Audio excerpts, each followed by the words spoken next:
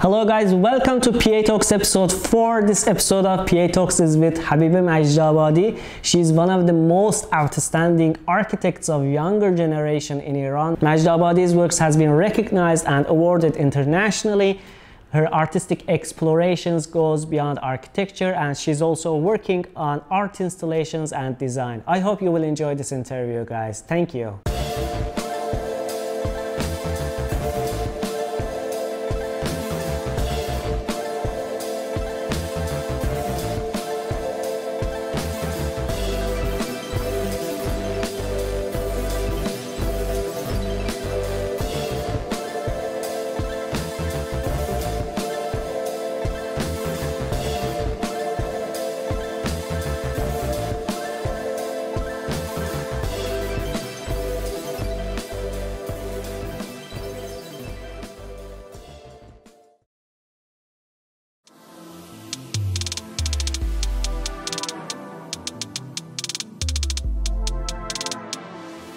Thank you for your interest in our architecture, and welcome to our office. If I go back in time when I've chosen this profession, actually I knew nothing about architecture, and I was curious. Maybe the curiosity was the reason for me to choose architecture as a field of my study. I liked architecture because first it was a mystery for me. It was like choosing architecture, like plunging yourself into completely unknown territory, and that makes it really attractive. I found that I like it very much because, you know, every human being likes to have his or her footprints on this earth, and architecture for me is a way of being effective and to have my footprints. And I don't limit myself with architecture. Sometimes I use literature and other forms of art just as a way to express myself.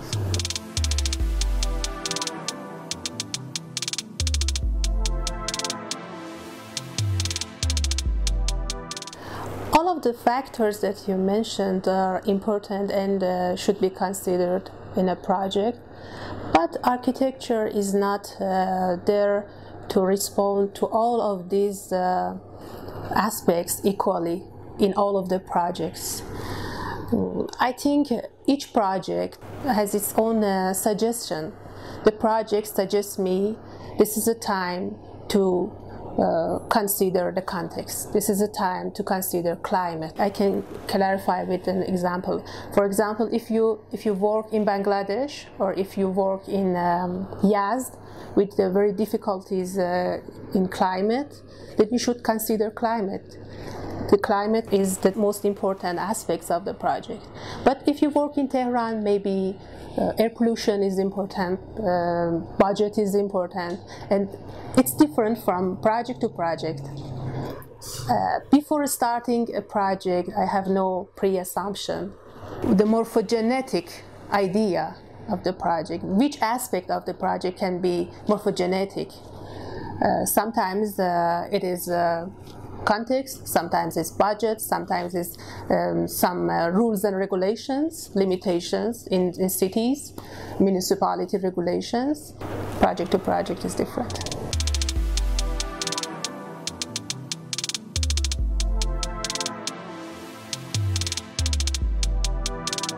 No, I believe that some of the historical aspects they extend from past to present. As an example, an architect of 2000 years ago in Iran had to deal with the same climate, with the same sunlight. We have a harsh sunlight in our climate. They had their own solutions to mitigate the sunlight. For example, they had brick mesh, Fakhramadin. Their solutions can be inspiring for us because we still have the problem. We still have that historical issue. If we just imitate, that's a superficial, use of history. We should not use history to make a continuity.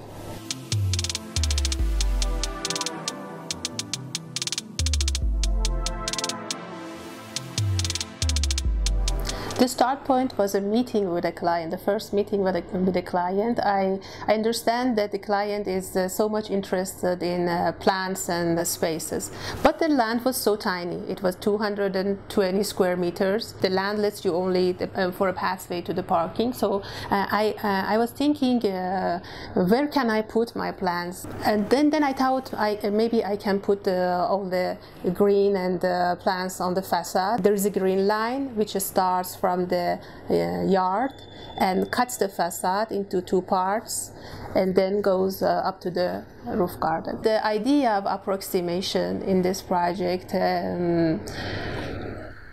actually it was not that much clear the way I want to do the approximation, and it became more clear and complete in the process of construction. That was the very tough part for convincing the client, because he was thinking that why I want all these 3,000 pieces of wood, each one is slightly different from the other piece.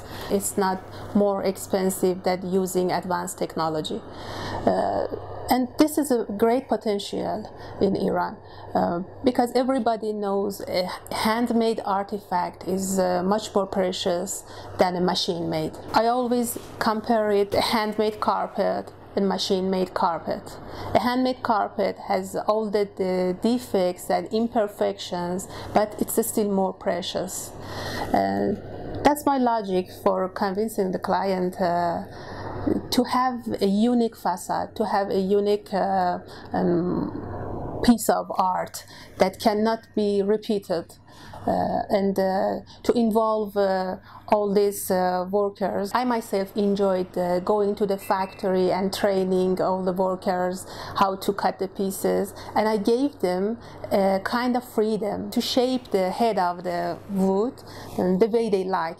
Such a kind of limited freedom, and they were so happy because they were out of their routine life in the factory, and for the first time maybe they thought that they are doing something creative, and they are a part of doing an artwork. They're making an artwork for the first time in their life maybe, and when the project is finished, many people think that this project belongs to them, and the part of their spirit remained in that project.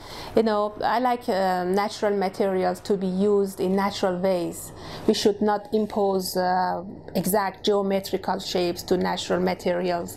And I want to make reference to a quote from Arne Henriksen, a Norwegian architect. Natural materials are alive when they are in the nature.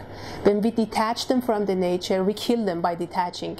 And we should give their life back to them by the way we use the material in our architecture. And that's the way I try to make them alive again.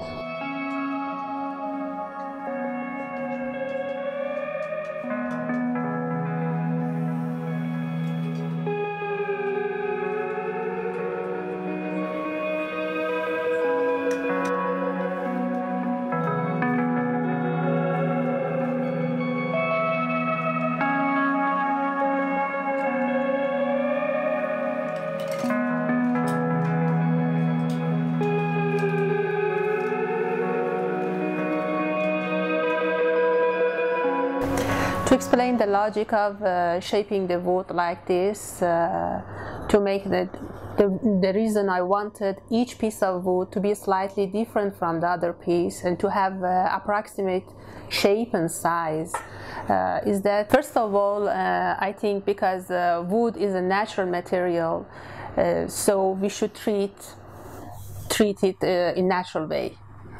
I believe imposing exact geometrical shapes and sharp edges to natural materials will kill them, and it's not in harmony with the nature. I always have an example. Imagine if you are asked to design a box of pears. One way is giving each pear a different design. Another way is design one pear and copy the rest of the pears in the box. But nobody expects all the pears to be exactly equal and geometrically similar. So there is a solution in the nature, and that is a natural algorithm. We inspired from nature in this project.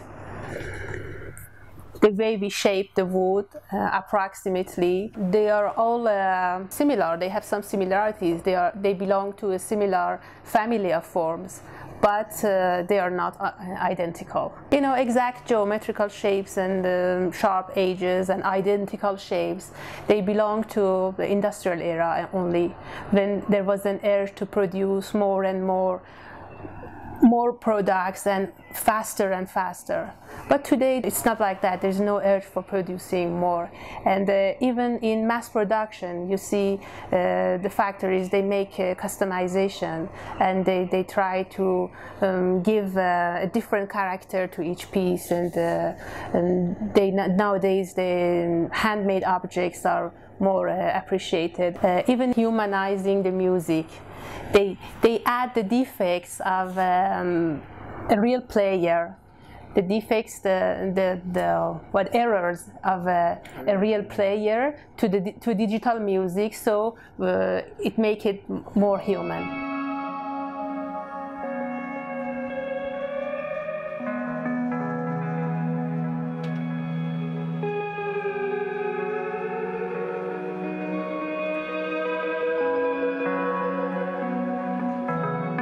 As a result of disappearing gardens in Tehran during past years, birds which were living in Tehran for a long time, they're losing their habitats. And this kind of projects can be something like a prototype, maybe a solution for, if they become common and in large number. If we consider vertical gardens in the city, maybe they can improve, first of all, the quality of air. We have very serious air pollution in Tehran, and on the other hand, maybe we can bring back all the different birds to the city.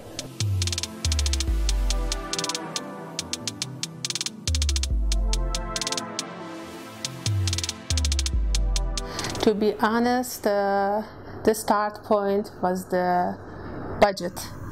We had a very tight budget, and the first day the client came to our office, and he asked us for an architecturally precious residential building, but he said we really have a tight budget, so we had to find a solution for that. As you see, the facade, the design of facade is somehow very complicated, and it's difficult to do it with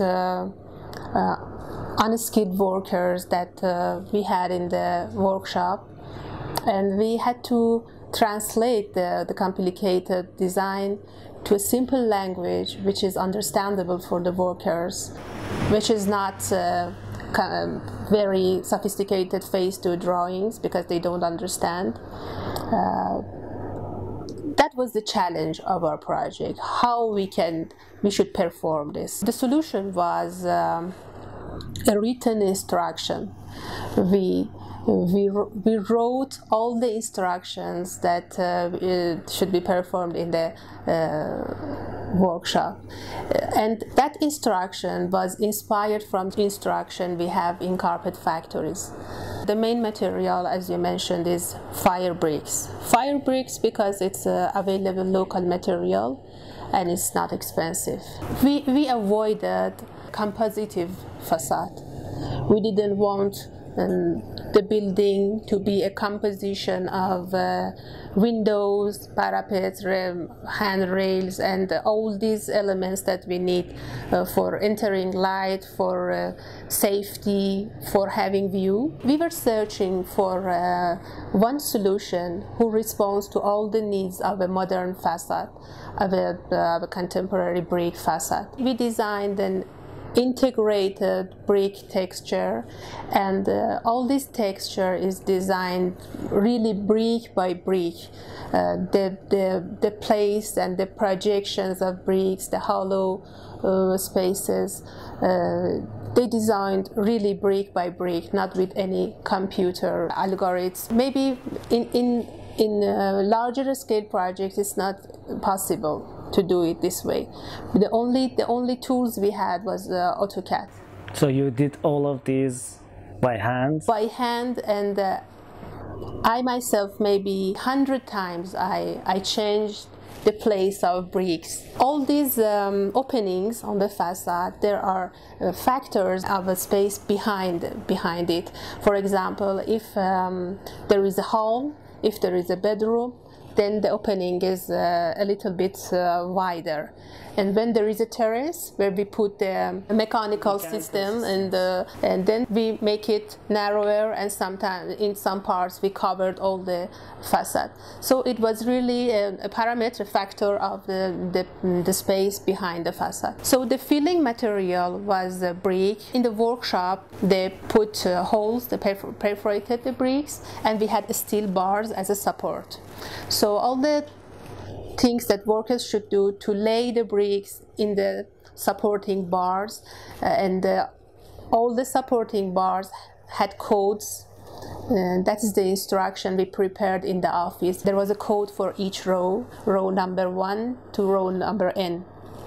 And then steel bars, they had also codes. So in this instruction, for example, it was written the row number 1, steel bar number 1, there is a projected brick. Row number 1, steel bar number 2, it's hollow. You know, there was no need for the workers to understand the whole concept of the project, and they were surprised when the project was finished, and they were surprised how they were able to do such complicated facades so easily. The reason Aga Khan was interested in this project, I believe it was not at all about aesthetics, and you know, because there are many projects aesthetically more beautiful than our project sent to Aga Khan, and they were interested in the instruction, the new method, which was only produced only for this project. And it happened again in Approximation House, because in Approximation House all the details and all the fittings, metal fittings, and all the bars, every detail is designed only for this project. You cannot find all these fittings and fixtures in the market. Before construction, we usually make mock-ups of the facade. We did this for Approximation House, and we did this facade of Millat Bank. If you've seen the facade, it's a copper facade, and we made different mock-ups of the detail, because the detail is for the first time. But sometimes in Iran, for the clients, they say, you don't know what you're doing, and they are scared. But this is the way, it's very common in other countries, yes. Making mock-ups. For a creative work, there are always a penalty and a reward.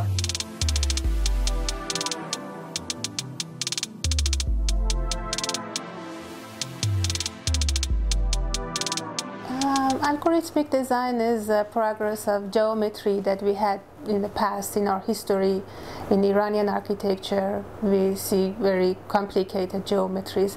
But talking about design tools like computer, or asking me to talk about computer, like asking me to talk about a pencil, because it's a tool, it's a design tool. But sometimes I need to use this, but other times I prefer to start from a piece of foam to make a model. It depends. But I have a problem with algorithmic. When you push a button and then something happens, I like to have control of my design. In algorithmic design, sometimes I think that the computer has the control on me. And that's the part I don't like. There is a quote from Renzo Piano. He agrees that we need computer, and computer are very smart for bigger scale projects. We have no way we should use computer, but computers are like those perfect digital pianos. When you push a button, it plays rumba. When you push another button, it plays cha-cha. And you think that you are a great pianist, you are playing very good. That's what happens with some of architecture students when they just produce something with computer, and they think that that's the way of making architecture, but it's not.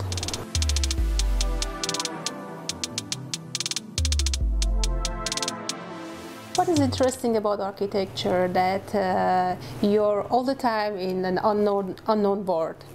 And it has always surprises for you to find out. My advice is for them to go after your curiosity and to go after what you really have passion for. If you really have passion for architecture, okay, go on. Yeah, thank you. Thank you very much. Thank you very much.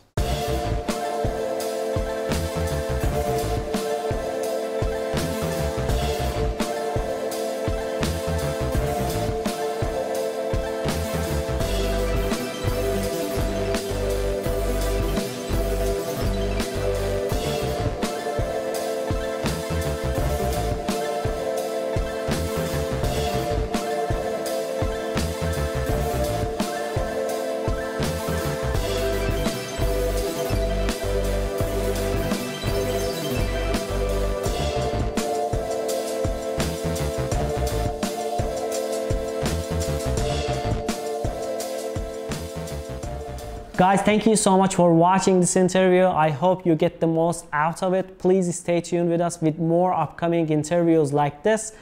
Please don't forget to subscribe to our channel, hit the button down below, and don't forget to follow our page on Instagram. Thank you.